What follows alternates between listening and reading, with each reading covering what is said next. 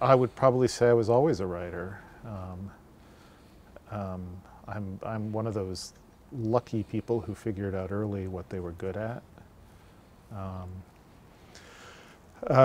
so already by the time I was done with high school, I thought being a writer and having a lot of free time, um, making things up, escaping from the world, that all sounded good to me.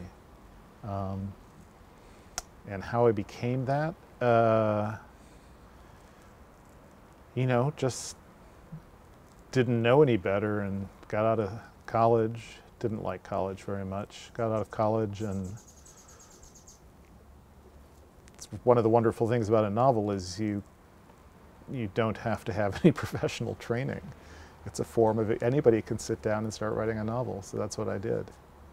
But this early love for literature, could you try to put some words on it? Because before we write, we probably read. Oh yeah, no, I mean, what really made me a writer, I was actually just talking about it with Kathy last night.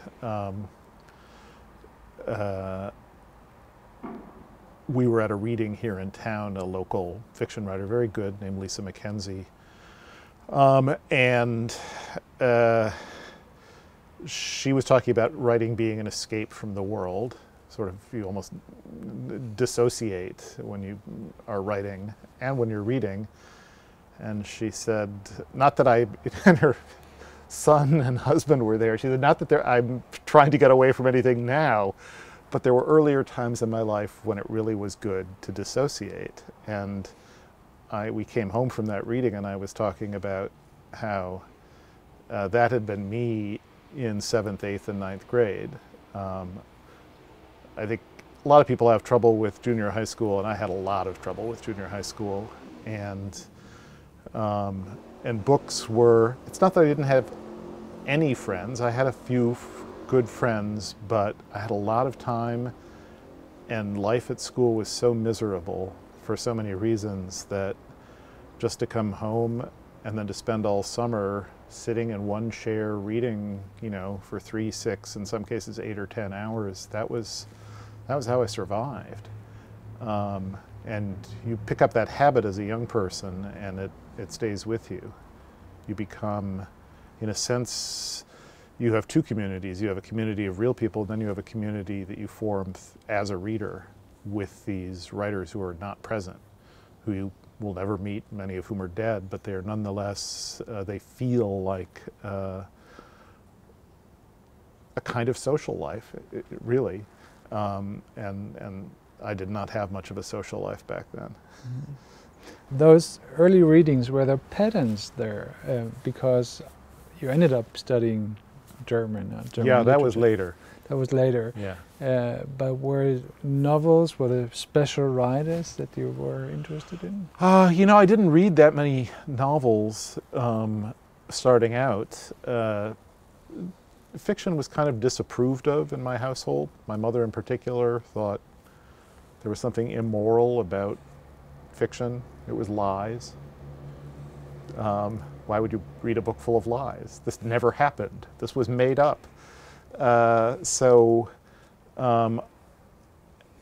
read a lot of nonfiction, a lot of science, actually, which has stood me in good stead. If you spend your childhood reading science, then as science proceeds, you kind of keep up with it. But I was very, very taken with Tolkien. There was a whole set of childhood books as well, and in a way, Tolkien is the natural extension of that. They're books for grown-ups, but they're kind of children's books in a way. And then I got into sci-fi, which was kind of my bridge from the science I'd been reading to fiction. But I didn't really encounter much good literature, even in school. It was ridiculously easy what you had to read. We read Dreiser's American Tragedy. That was probably the hardest book I read in high school. And I was cursing it the whole way because I thought he's not a very good writer. He's a great writer in some respects, but page by page, he's a terrible writer. Didn't know how to use the English language. And I guess I was good enough at the English language to know Dreiser was a bad prose writer.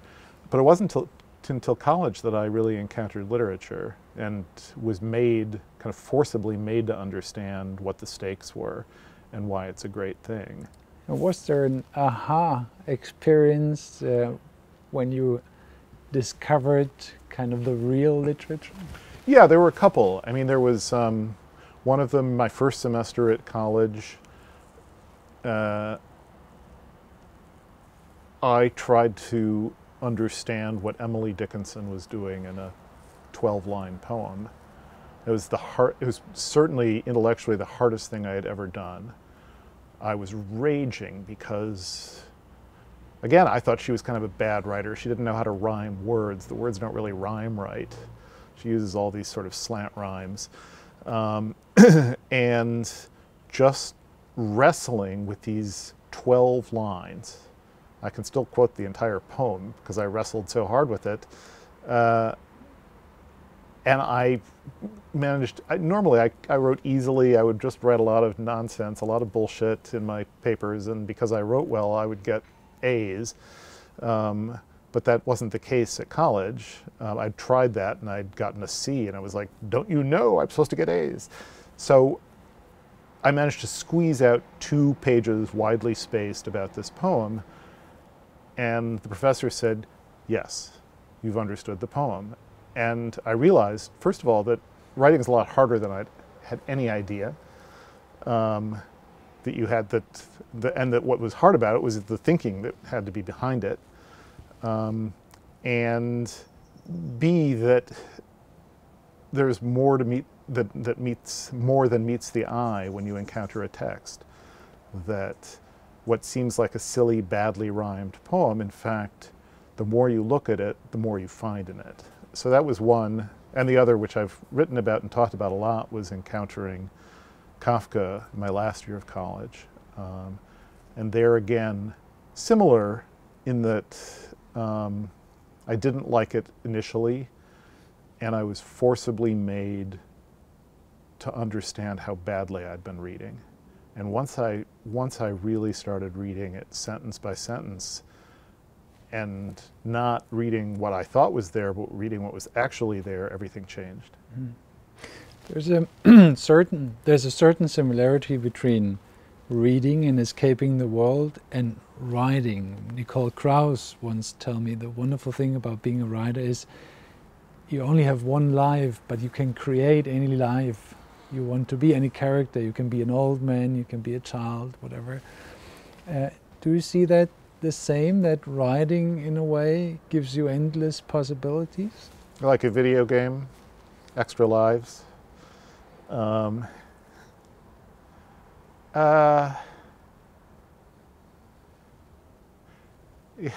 maybe when I was Nicole Krauss's age, that's how it looked to me.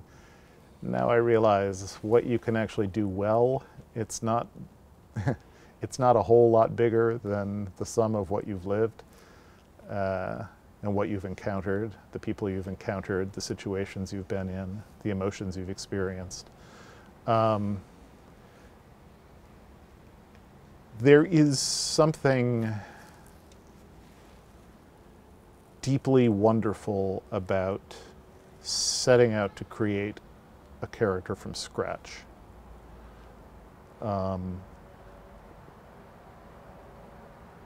word novel has novelty in it. You are doing something. I am creating on the page these little ink characters. I'm creating something that will be experienced as if it's kind of a real person that has never existed. And yeah, that's part of how fiction writing feels like a drug to me. It's like you're getting the drug ready when you're trying to create those characters. And then, of course, there's the wonderful year when you're actually getting to use those characters.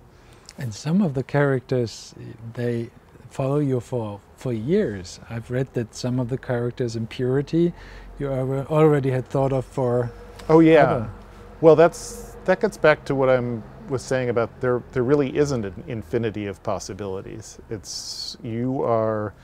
If you're a character-driven novelist, as I totally am, to me, that's the main work, is developing interesting, lovable characters. The ones who can really come alive and stay with you, and I think have a possibility of staying with the reader, they will usually correspond to pretty primary psychological objects. People who haunt your dreams, people who made it some kind of impression, or projections of self that you've been projecting for so long that they start to take on a kind of solidity, alter egos. And they are limited in number. Many novelists, many really good novelists, never create a great character. And even in the case of the very best, you think of Faulkner, it's still a limited number. You know, he had maybe 15, 18 great characters. That's all he could do. And those were obviously characters of immense significance to the inside of Faulkner. There is a tone in your books that is recognizable, and a kind of handwriting, I believe. But there are also some themes. All the books, or most of the books, is about families and the surface and families falling apart. Does every author or novelist, you say you have a limited number of possibilities, but are you writing the same book or the same theme, the same story all over again? Yeah, I would probably make a distinction between technique and theme. And the subject of family is not very interesting to me as a subject. It's just that as a technique of creating immediate, emotionally charged situations, family is extremely useful. As a means of simplifying how the various characters relate to one another, it's great. You say mother-son, you say father-daughter, you've got, it's like we snap right into it. You do not have to spend pages and pages, chapters and chapters developing how these people are in relation. They just automatically are, because they're brothers, or they're a child and a parent. So I was prepared by my own childhood to really take an interest in and have a pretty good understanding of the way families work. And so it, because I had kind of an amazing family, just these giant characters, and I was in the middle, kind of, but sort of, I was both in the middle and I was also an outsider. Like all the main stuff had happened before I was born, or before I was 10 years old. So I was both very much in the center and very much on the outside. And so I think that's one reason why that became a favored technique. And then, you know, another signature, I think there's kind of a comic tone to all of the novels. And there again, it's not like that corresponds to some, well, I've made it into kind of a theoretical point. I will argue that humor is a vital ingredient in fiction and that no novelist should be without it, but the fact is, you know, it's just something I could do. And so to the extent that there's a humor in the voice, or humor at the center, irony on one side, satire on another, but that kind of spectrum, that just, again, that's my native voice. It's how I am in just ordinary life. I like to laugh. I like to make people laugh, and it was a useful strategy of coping in an intense family. So a lot of these things that seem like possible, you know, themes or signatures are really just, you know, what you have at hand when you turn 21 and set out to be a writer. It's like, I had this family, and I had this way of laughing at it, and you go from there. I didn't at all mean to label your books. What I find is that you are questioning the surface. You have something on the surface, Yeah. and you look behind it, and you take it apart.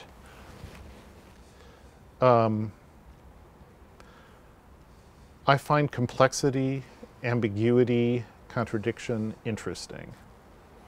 And there again, I can make a kind of theoretical argument about literature's role in providing a sense of the tragic ambiguity of life, anything like that. But in fact, it's that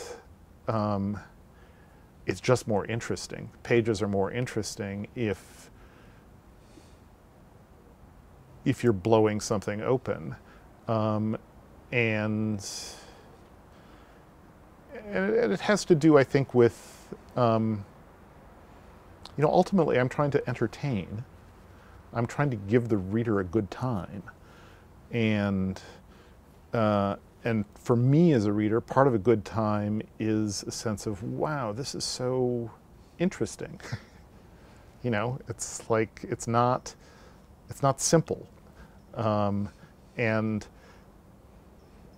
because I'm so committed to books, they have an almost religious role in my life. Part of what serious readers look for in a book is an impression of depth, possibly infinite depth. If you look at someone like Alice Munro, seemingly simple stuff, and as she herself has said, you realize that in any situation, there is no limit to how many layers you can go down. You think you've gotten to the bottom, and it turns out you can go even deeper, and things get even more complicated and interesting when you do. Her particular genius is to manage to get that sensation of depth into these short stories. But yeah.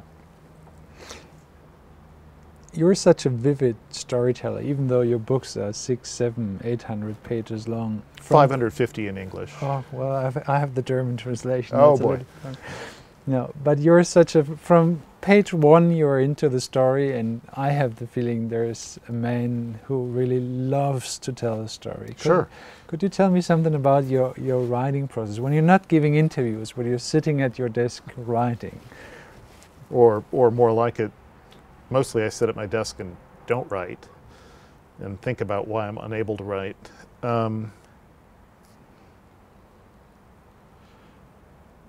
Well,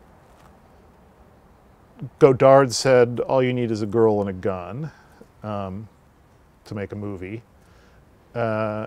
Fiction writer, yeah, you can write a novel with a girl and a gun, but what I would say you need a problem and you need a tone. And if you're hearing it, if the sentences pop with a particular tone and you have taken care to set up a problem right on page one, there you go, you're in. It's makes it sound simple, but you can spend 4 or 5 years wandering in the desert looking for the tone and the problem. Because it's got to be the right tone, it's got to be the right problem. But it really, at this point, it feels that simple to me. Are you becoming your characters while writing them? No, not really. In the same way that there's a kind of magic, as you sit quietly, whatever, in an airport lounge, reading a book, and somehow you are experiencing, rather vividly, something that is simply not present. There's a perfect inverse in the way in which the mechanical process of putting words on the page, starting to write a sentence, after a sentence or two, you are in that dream, but it's not it's an interesting thing because there are many parts of the brain working simultaneously. You know, I am at this point, it's become almost second nature, but not quite second nature. I am worrying about punctuation, even though I'm completely in the dream. I'm so aware that I'm also putting words on the page. So I'm worried about varying sentence structure, and I'm monitoring adverb use. I'm doing all of these things. Which if I were really being the character, I would just, supposedly be oblivious of. So I don't think it makes any sense to talk about becoming a character. You're still the writer, but you're the writer having this dream.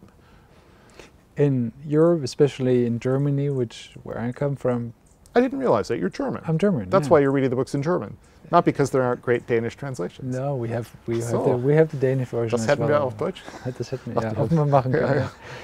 No, but in Europe, anyhow, we have this relationship to our writers that we love them as writers, but we see them as intellectuals as well. Right. And every time we go to war or there's a political question, we call them and ask them for their opinion. I know we Americans look on with envy. If only we were taken so seriously. Yeah. What's your opinion? Does the intellectuals have a special role to play in society? Not particularly in America. If we ever happen to fall into having a fascist government, writers tend to be on the front lines when freedom of expression is under attack. It is under attack a little bit now, but it's always under attack.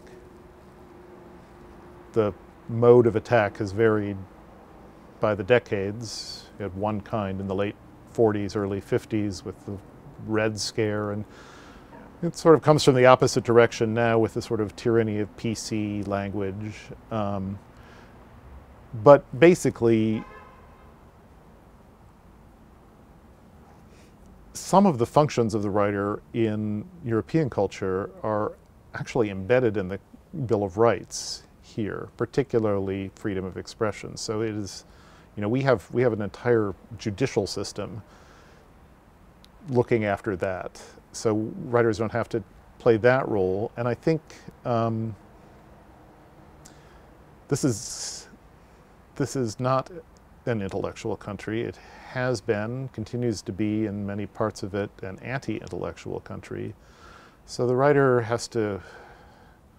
writers really are viewed more as providers of fun,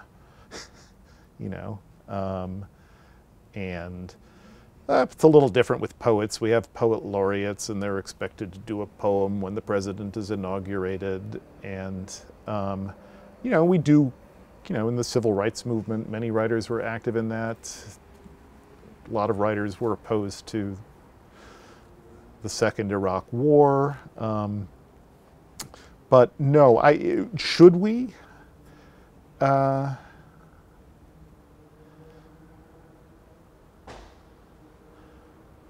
It's not that I don't enjoy being an intellectual. I have a whole second life as an essayist, even a polemicist, and social critic, environmental crusader in my own little way. But I see those as optional. I don't think less of an American writer who doesn't choose to do that. And I do think it usefully keeps American writers from taking themselves too seriously. There's plenty of American writers do manage to take themselves too seriously, but they look a little ridiculous because the country doesn't take them seriously. The freedom of expression is guaranteed by the Constitution, but there are some social tendencies. You have been critical of social media, for example. I called Twitter stupid, which was merely stating a fact. But there are, the reason for my question, there are tendencies, not only political ones, but social ones, that change our society and the way we live together and communicate together. Is that something for a writer? Is that something for Jonathan Franzen to be engaged in? Yeah, I think so. I play for team literature, and so I'm on the lookout for things that threaten the team. And you know, my understanding of the threat changes as time goes by. In the 90s, I was very concerned with the new designer drugs and the hegemony of television, and more recently, people are so distracted by their little handheld devices that it is demonstrably harder to shut everything off and actually experience a book. And I think there are certain discourses, some of them neurobiological, some of them social, that discourage the entire enterprise of digging deep inside. It's actually much more pleasant not to get into the hot stuff inside if you can. And I think people are shifting a lot of energy that they formerly put into human relations into technologically mediated relations, in which the most salient feature is actually that it's technological, not that it's a relationship with other human beings. We are kind of consigning more and more of our lives to interaction essentially with robots and not with real people, but with people who we've carefully edited, taking only the part that's useful or interesting to us. And all of that, that's kind of attacking the ground from which literature springs. So yeah, I feel some responsibility to speak out. You said you're on team literature, and as a writer you want to entertain, but surely literature is more than entertainment. Why is literature still important for all of us?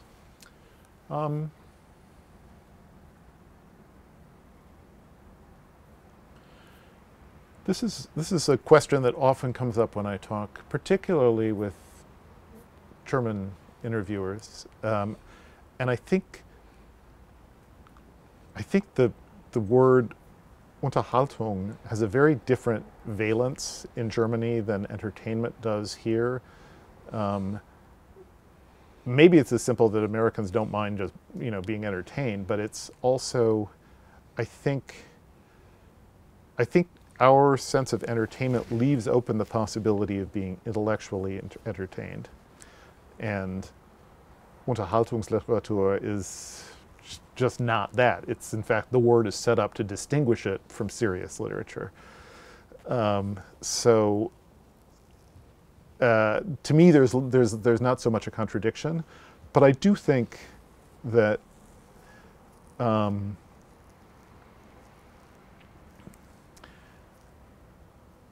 don't think people change.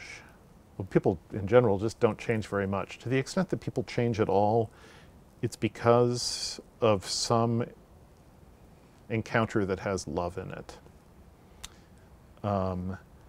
You will change your feelings. Your homophobic feelings will disappear eventually when someone in your family who you love comes out. And in the same way, and I think that's just true on down the line, love is what changes people.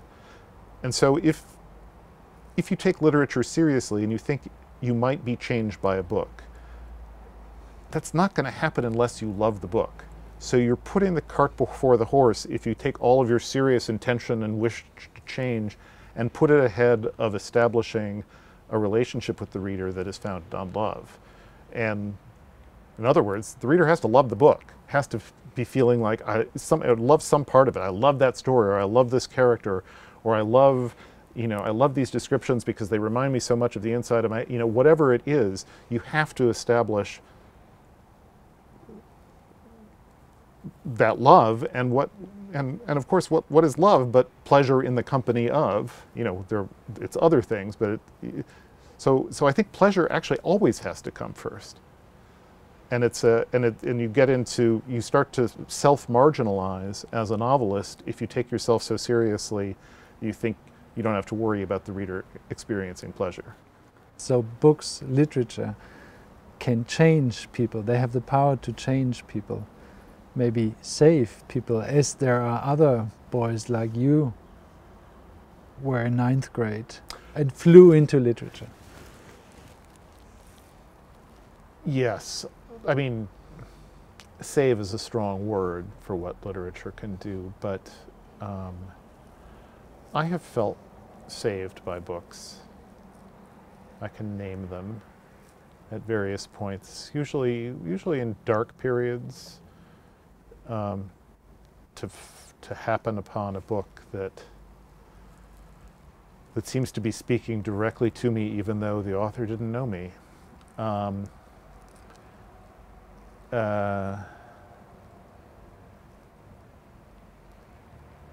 It helps. It's a truly good thing in the world that you can pick up this product that consists of paper and ink, and you can have an experience, a really deep experience of feeling less alone.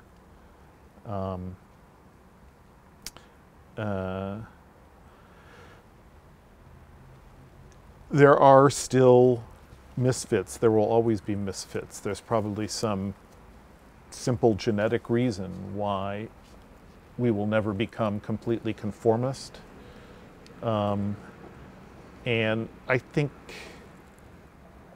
I do worry that the power of technology is so strong that we will see fewer people able to find the private space in which to develop a relationship with books.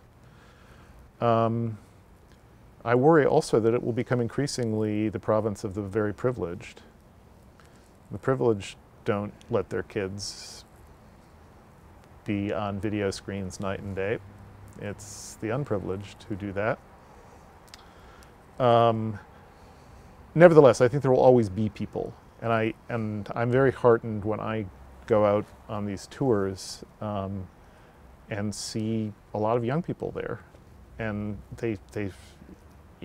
there may be fewer of them, but they're all the more precious, and they're really, in many ways, much more spectacularly solid people than I was when I was their age. So yeah.